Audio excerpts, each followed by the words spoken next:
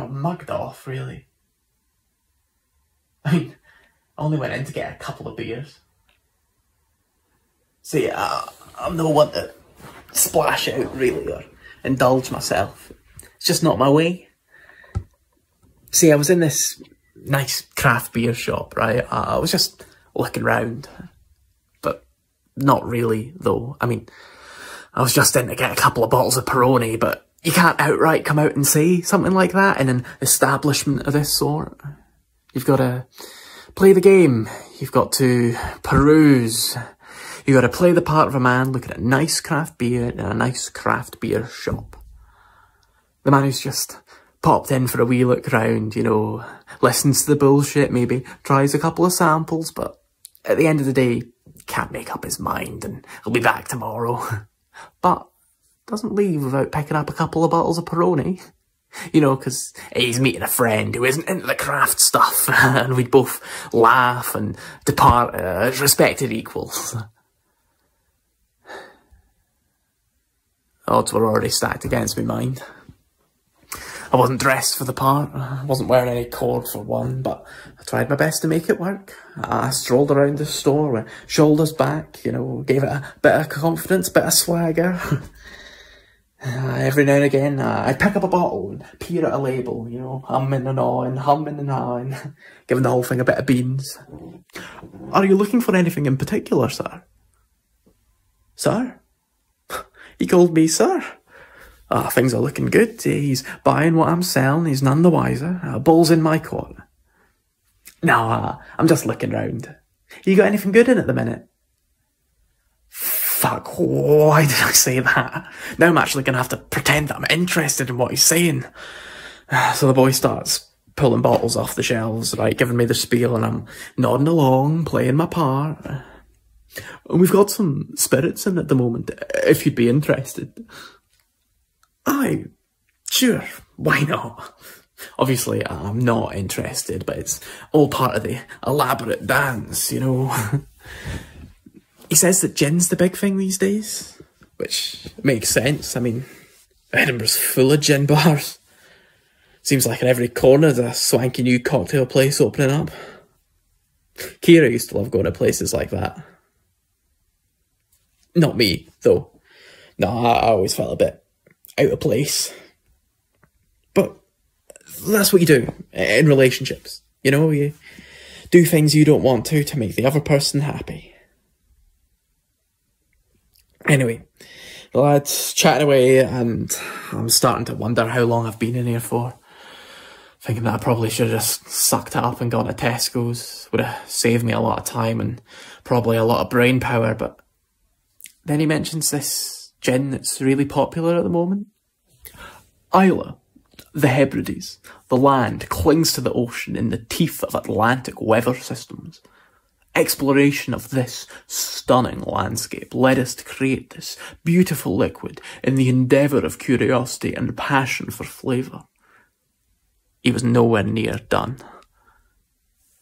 Invigorated by the raw, natural environment, this gin is crafted with 22 locally sourced Islay botanicals, whatever the fuck that means, with notes of spearmint, wood sage, meadowsweet and white clover, to name a few.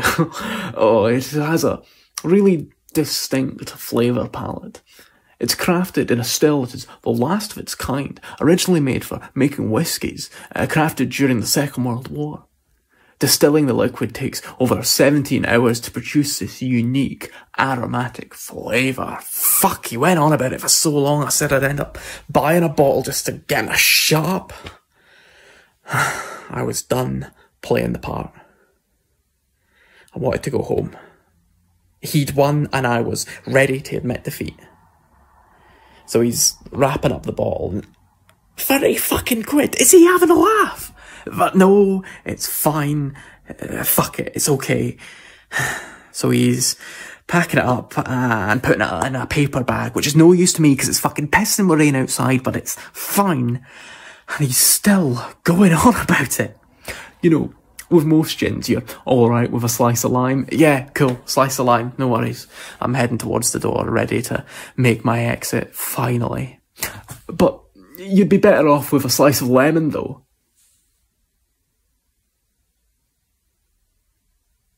What?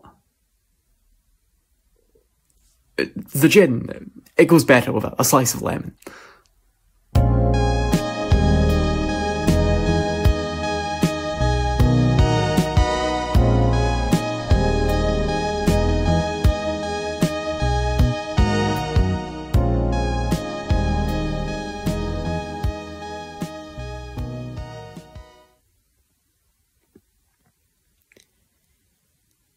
She said things weren't working. She said she needed some time to figure herself out. But I knew that was a lie. You could see it in the way she couldn't look me in the eye anymore. It was over, and no amount of time was going to change that. I knew that was true. I could feel it deep in my bones somehow.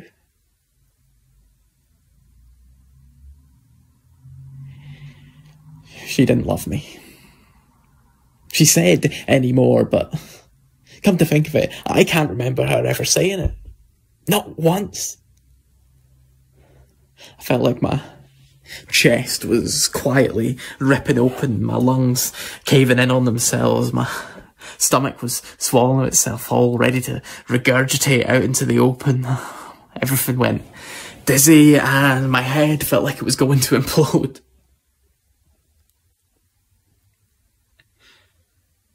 She didn't say much else. Just that she was sorry. When she left, I threw up in the toilet. Thick orange and pink vomit with chunks of carrot floating in the water.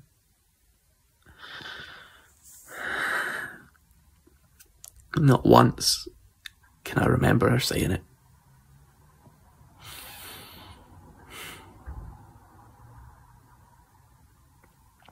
Suppose I should have seen it coming. She's coming round today to pick up the last of her things. It's weird that, you know, packing up the remains of her into a cardboard box. All traces of her now gone. Just memories left then, I suppose. Fuck, that sounded a bit gay. I shouldn't say that. Keir said, you know, it's homophobic. But I've no problem with the gays. I mean, like, I know a gay guy. Well, I don't really know him. He's like a mate of a mate's pal. But I met him in the pub once. He seemed like a nice guy. Not that he wouldn't be nice, because, I mean, never mind. Things have been fine, though.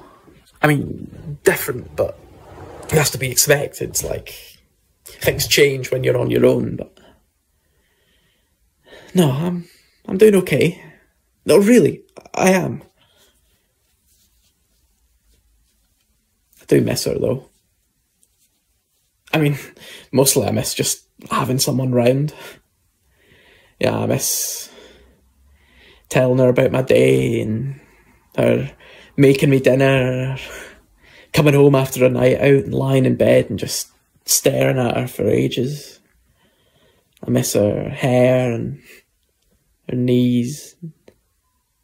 I miss the wee tub of face cream she used to keep on the bedside table. And I miss the sex, obviously. It's strange, you know. Sometimes things feel okay. You know, I feel normal and whole and happy. But then I remember how things were before, and now it isn't like that, so that I get confused as to which was better, then or now. It's just different, I suppose, so fuck it. And if things are a bit weird or a bit fucked right now, they'll get better. I know they will. And I'm not going to do something stupid like fucking kill myself. Keir was a bit worried about that, actually. I was like, I'm not that obsessed with you.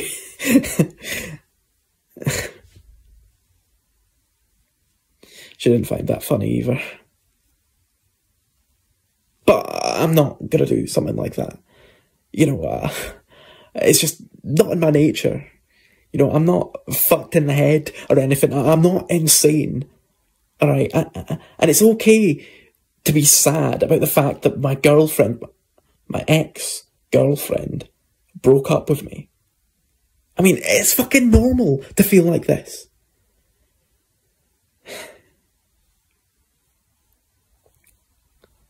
been 3 months since we last spoke. Well, apart from the text that she sent me yesterday. Coming round to pick up my things tomorrow. Hope that's okay. I've started seeing someone, actually. Not sure how serious it is, you know. It's too soon to tell, but I feel different. You know, I feel in control of the situation. Things have been completely different since I met them, though. I mean, I'm a completely different person to who I was with Keir. But that's makes sense, you know. You change and adapt to who you're with. I was a completely different person before her.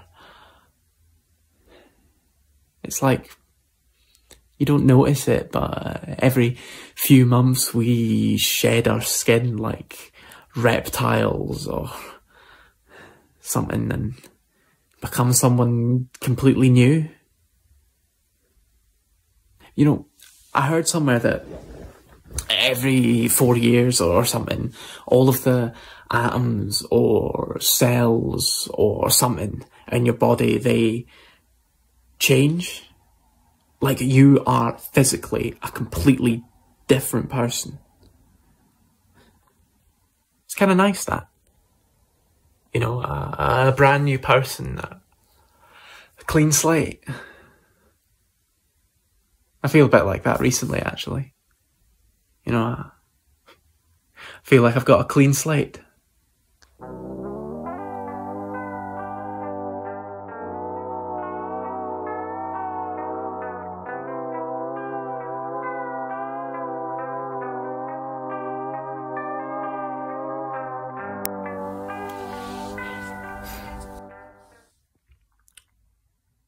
It started in Tesco's. The one round the corner from Broughton Street, near all the gay bars at the top of Leaf Walk. It's one of those sweltering hot summer days. T-shirt stuck to my back with sweat. The shop was crammed with these sunburnt bodies. The air was hot and damp, but my skin got all sort of goosebumpy as I stared at limp tuna sandwiches and grey-looking sushi platters. Sticky hand slid open the fridge doors for a pack of tinnies or a £5 bottle of wine. My skin was raw with the fresh sting of the sun on my shoulders and my nose. Onions. I need onions. I was going to make that pasta that Keir always liked. I made it on her anniversary once. It was a homemade version of one she always would get from the wee Italian place round the corner from her flat. Fuck. How fucking depressing. I mean, cooking some fucking pasta to feel some way connected to your ex-girlfriend. Jesus. So I threw some in the basket along with some greasy looking dough balls from the reduced section, and then as I turned the corner on my way to the checkouts, stood in front of me there was this shelf laden with citrus fruits. Lemons. For some reason I felt sort of stuck to the spotlight, like glued to it. They were brighter than I'd ever remembered lemons being, and bigger, huge and juicy and weirdly inviting. And then I felt something proper strange, like a sort of pulsing in my dick. And this wasn't some random schoolboy boner. I mean, they normally creep up on me when I've been daydreaming about the girl from the cafe with a massive tit. It's not when I'm staring at a rack of fucking lemons at a heaving supermarket in the middle of the afternoon. But I wasn't even struck by the confusion. I was just blindingly horny. Gelled there to the spot with a massive, raging boner, aggressively hard, rock hard, in the middle of a fucking Tesco Metro. I reached out to grab one of them, hold it in my hands. It was perfectly weighted and firm, gloriously bright, more aesthetically pleasing than the bashed ones it lay next to. Truly, this was a gift from God, not only to me and the other customers in Tesco on this fine day, but to the entirety of humanity. It was a nice fucking lemon, okay? I could feel its waxy flesh in between my fingers and imagined what it would be like to taste it. And the bitterness, the sweetness, the sting. I let out a small moan. Fuck, I couldn't help but bite my lip, but it came to realising there was a woman standing next to me trying to reach a grapefruit from the shelf below. What the fuck had just happened? What the fuck was going on? Excuse me, I need to get in there. Excuse me. Are you deaf, mate? I couldn't get words out. My dick was alarmingly hard now, swelled in my boxers and thumping like a drum. My grip grew clammy around the lemon. I needed to get out of there. The woman had obviously noticed the growing bulge in my shorts and her face had crumpled into a disgusted grimace. I dropped my basket and made a beeline for the exit, and I started running past the security guard as he grew fainter and fainter in the background, shouting after me, "Have you paid for that, mate?" Faster and faster, running past the banks, past the bars and the shops and the people, past the girl from the cafe with the massive tits out smoking a fag on her lunch break. She cut me a look as she took a drag, but I didn't stop. I kept running faster and faster, past the chicken shop and the travel agents, past the people and the dogs and the bins and the cars, running, soles hitting the pavement hard. I made it to my flat and started fumbling around in my pocket for the keys. I ran up the stairs, 4 floors, 2 steps at a time, bounding up towards my door. I slammed it open and shoved it shut. I came inside and tried to catch my breath with laboured inhales and sputtering exhales. I rested my head against the wall to try and stop the room from spinning.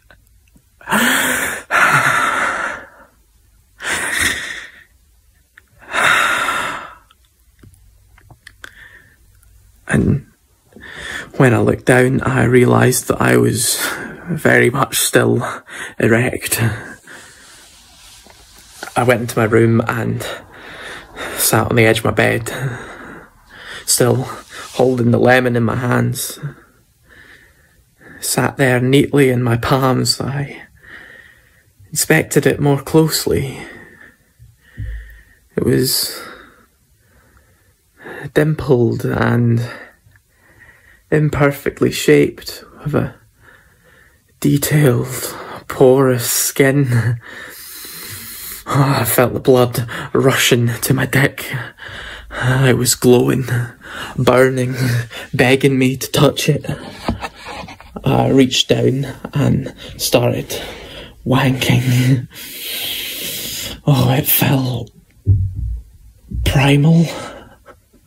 Instinctually, I lifted the fruit to my nose and smelt the sweetness lurking beneath its thick rind. I could feel myself growing to a climax already. I bit down into it, wedging the pith in between my teeth. I could feel the juice running down my chin like blood from a vampire's fangs, trickling onto my thighs as I bit down harder. I let out a moan and I felt myself come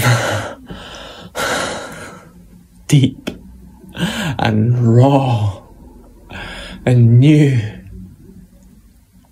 And I held myself in that moment of complete euphoria.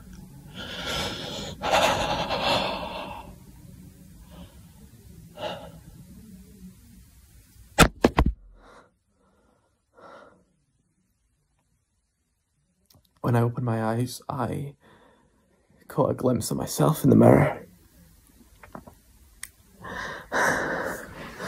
My shorts around my ankles. The sunlight is streaming in from the window. Silent, except from the sound of a dog barking in the street below and my quiet, muffled breathing. The flesh of the lemon still wedged between my teeth. My dick was limp in my hand.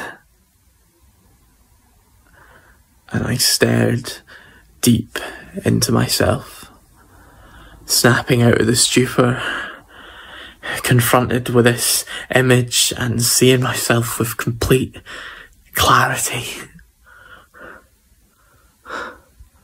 What the fuck had just happened?